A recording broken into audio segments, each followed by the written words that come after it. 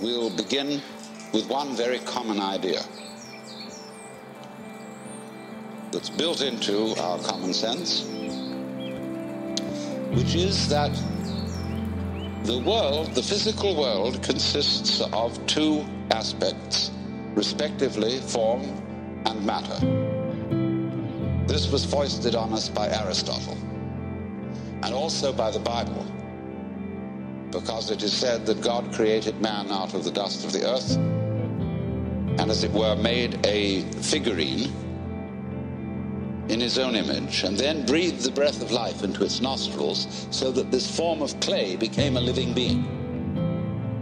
And so underneath that lies the notion that everything material is made of some sort of basic stuff, like clay is the basis of pots. And for centuries, scientists, philosophers wanted to know, what is that stuff? What are we made of? Now look here, a carpenter makes tables out of wood, and a potter makes pots out of clay. But I ask you, is a tree made of wood? Obviously not. A tree is wood. It's not made of it. Is a mountain made of rock? Obviously not. It is rock. See, our language contains innumerable ghosts.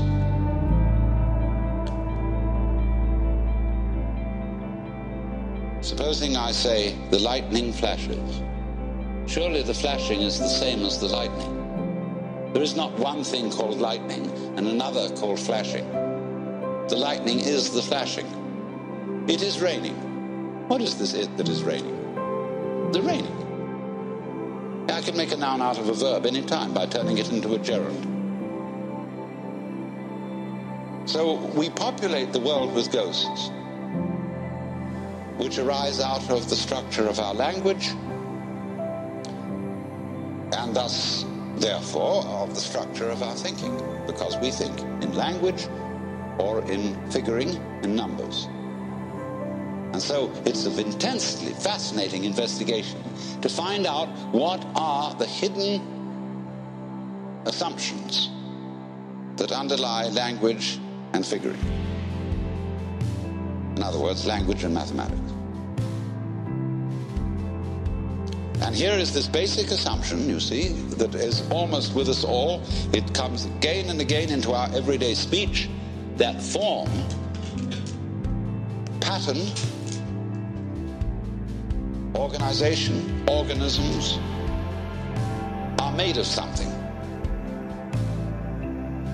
As if there were some inert, primordial, and of course stupid stuff which had to be put into shape by an energy and an intelligence other than the stuff.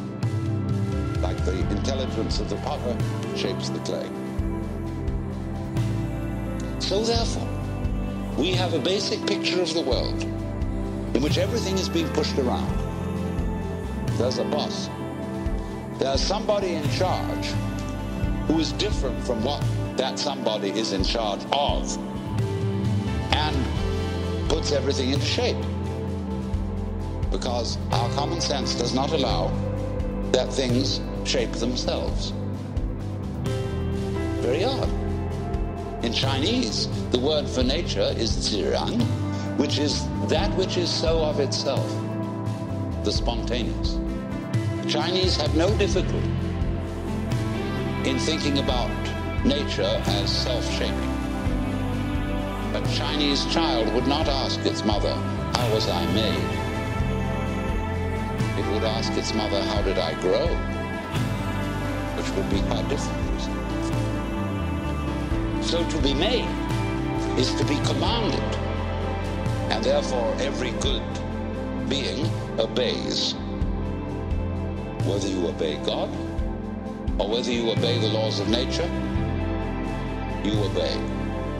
And the analog, therefore, of the world that has been put into our common sense is one of military command. Note that. Because the image of God, I would go further and say the idolatrous image of God, which has been handed down to us, is one of the beneficent tyrant, the boss, Big Papa. So that when our physicists started to find out what stuff was, they went into it and examined it with ever more minute instruments. They first started cutting up things with knives and cutting them smaller and smaller and smaller until the particle that they wanted to dissect was exactly the same width as the edge of the knife. And so they got an atom. And that word in Greek, atomos, means the non-cuttable. Non-tomos cuttable. That's the basic atom. What you can't cut anymore because you got down to the end. Well, they weren't satisfied with that. So they got an atomos, in other words, a particle of something or other that was just the same width as the blade of the knife edge, and they looked at it under a microscope. And they saw that it seemed to be composed of more small particles. So they found out means of working those out, and then they found out extraordinary means of investigating the properties of matter.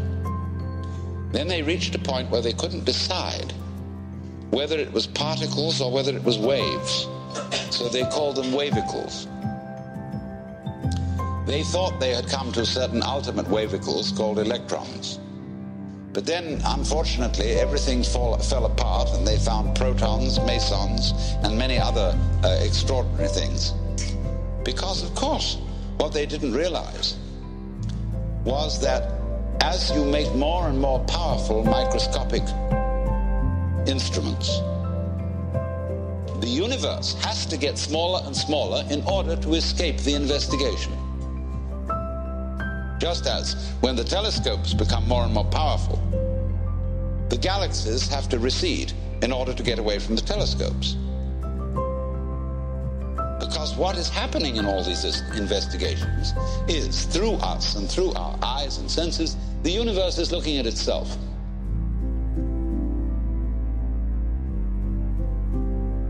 And when you try to turn around to see your own head, what happens? See? It runs away. You never get at it. You can't bite your own teeth. You can't touch the tip of this finger with the tip of this finger. This is the principle. Shankara explains it beautifully in his commentary on the Kena Upanishad, where he says that that which is the knower, the ground of all knowledge, is never itself an object of knowledge, just as fire doesn't burn itself. So there's always that profound mystery that you are never going to be in absolute control of what goes on, because if you were, it'd be like making love to a plastic woman. And who wants that? There always is the mystery. The thing we don't know. As Vanderloo put it, the mystery of life is not a problem to be solved, but a reality to be experienced. If there were not that, you see, there would be no love.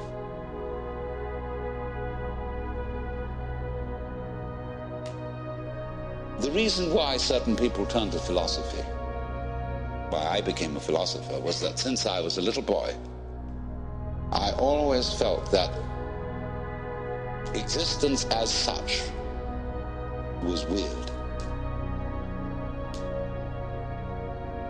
I mean, here we are. Isn't that odd? Of course it's odd. What do you mean by odd? Well, it's what's different from even. I mean, what's odd stands out. What's even lies flat. But you can't see the outstanding without the flat background. There's this thing standing out. It's odd. Each one of you is odd. Strange, unique, particular, different. How do we know what we mean by that? Except against the background of something even, that is not differentiated, like space. And so you get this philosophical itch. You begin to scratch your head and think about, why is that so?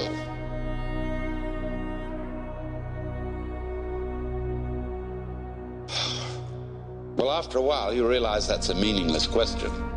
And you ask, how is it so? Well, that leads you into science and other investigations.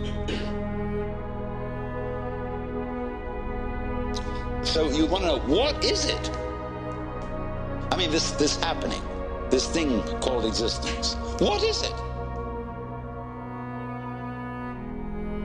You ask that question long enough, and it suddenly hits you that if you could answer it, you wouldn't know what terms to put the answer in. I mean, when we investigate the properties of nature, and we do get some answers, all the answers are in terms of particular structures, forms, patterns.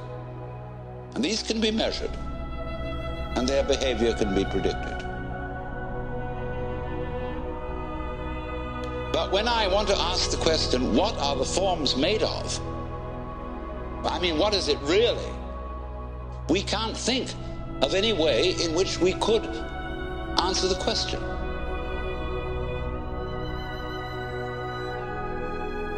Because we would have to have a class of all classes. When you ask the question, what? It's like saying, is you is or is you ain't? Is you animal? Is you vegetable? Is you mineral? Are you a Republican or a Democrat? Are you male or female? Are you a Christian or a Jew or a Hindu or what have you? We classify always to give an answer to the question, what is it? And when you classify, you distinguish an inside group from an outside group. Right. So what we want to know is, what is the group of all groups? Well, we can't imagine what the outside would be. So we can't answer the question. What is it? So the physicists finally abandoned the quest for stuff. And they gave us a description of the universe entirely in terms of form. The pattern, not the stuff. When people ask, what's the what? Yeah, but you can't do that. What's the pattern made of? Surely mustn't there be an answer to that? See, what happens is, when you turn up the microscope, all stuff turns into form. It becomes articulate. You know, the carpet looks like some sort of stuff. But when you look at it under a microscope, you will see the crystalline structure of the nylon or whatever it's made of. See? They want to know, what are those crystals made of? All right? Turn up the volume, and you will find molecules. Turn up the volume, you find wavicles. But we think the wavicles must be of something. But of course they're not. We find the substance or stuff totally vanishes. And we're left with form.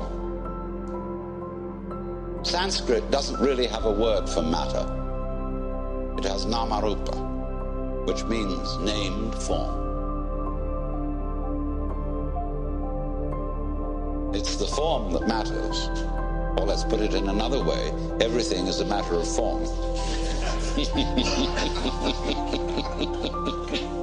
Now let's go into this, it's fascinating. They say, does it matter? What does that mean? Does it matter? Is it important? In other words, does it measure up to anything? All right, let's go back to the Indo-European roots of the language.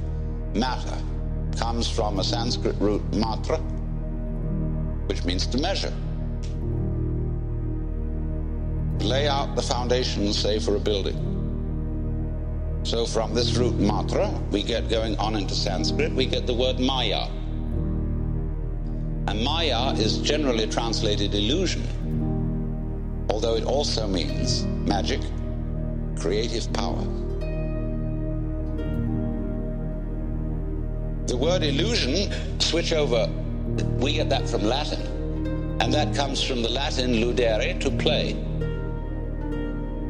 Let's pretend that we matter.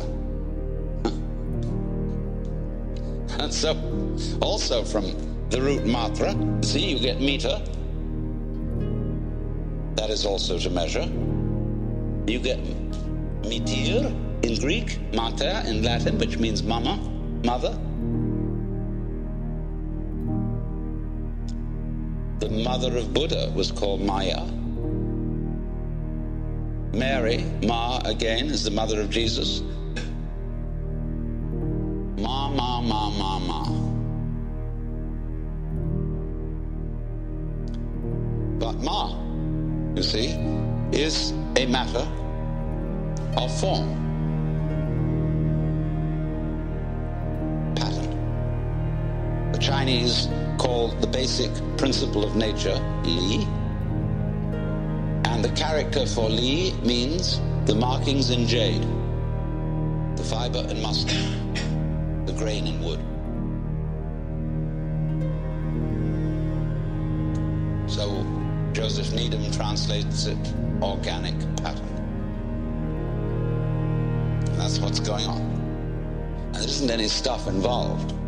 What stuff is a pattern seen out of focus, where it becomes fuzzy. Like kapok, see? We say kapok is the stuffing of a cushion. And that's stuff. It's, some kind of goop. But when we examine the kapok closely, we find structure. And that's what you will find, and there never will be anything else. Crazy. Because it completely flouts our common sense. We say, but surely, philosophers beat tables that are in front of them. And, they say, it is there because, bang, there must be something that is stuff, that is substantial. But the only reason why you can't pass your hand through a table is the table's moving too fast.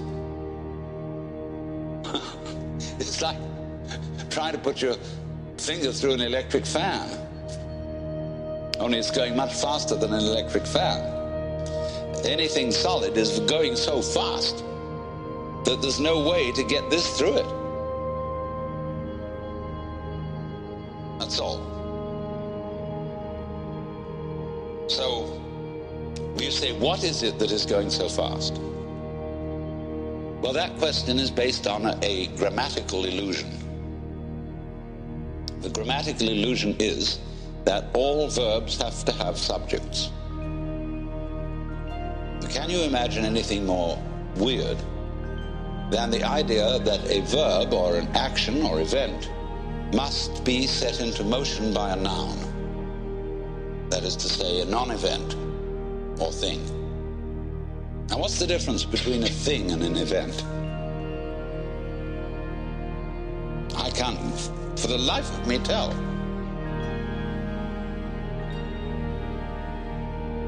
We say, this is a fist. That's a noun.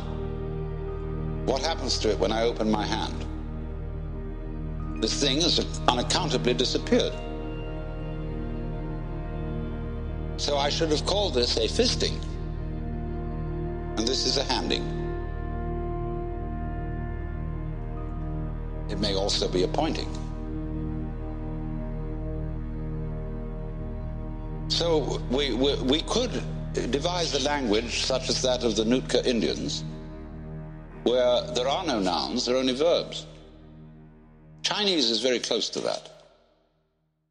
I think the superimposition of the idea of noun and verb on the Chinese language is a Western invention.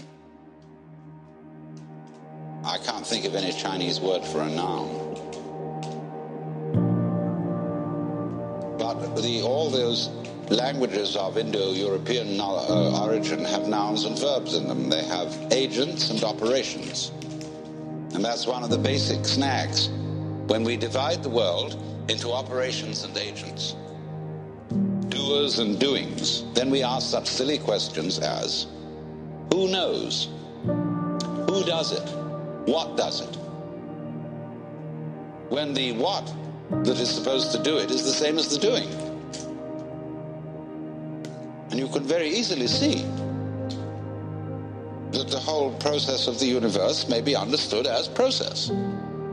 Nobody's doing it. Because when you go back to doing it, you go back to the military analogy, the chain of command. The boss who goes bang and the object obeys.